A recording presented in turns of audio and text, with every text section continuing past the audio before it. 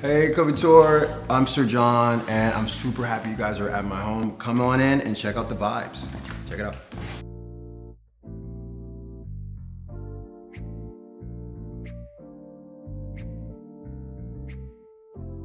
How do I define my personal style? I would say it's really eclectic. It's a little all over the place in some sense, but I'm a maximalist. So, you know, even if I'm wearing t-shirt and jeans, I do love color. So I'm wearing a colorful sneaker or like an LA blue hat or something like that. I love color, I love prints. And I love to mix them. So I'm not scared when it comes to layering, mixing, and that kind of thing. So my favorite things happen to be, I'm like all over the place. I'm really eclectic. It just depends on the mood. I'm from Harlem, but I live in LA now, Hancock Park. So sometimes I love a tuxedo. As you see here, this is one of my boys, Rich Fresh, made this for me for the Golden Globes about 3 years ago. And I love it. I think all men should wear tuxedos. It's my favorite thing to wear. The reason I love it is because guess what? When you're wearing a tuxedo, it changes your posture, you sit up straight, people actually respond to you differently, and the silhouette is really flattering to a male shape. So this is one of my favorite things to wear.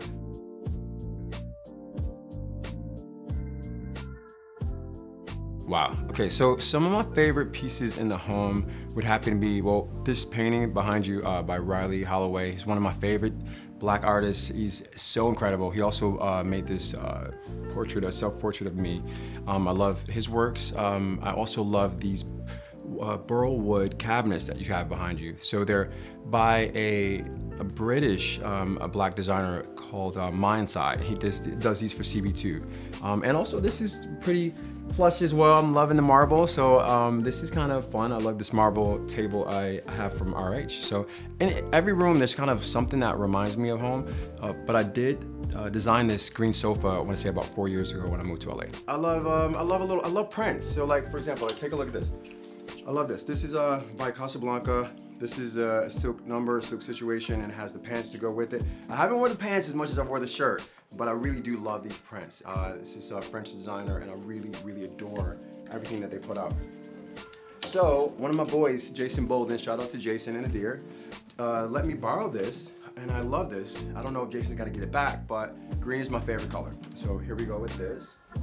Okay, so who or what has had the most impact on my personal style? I would say me, and just growing into the man that I am.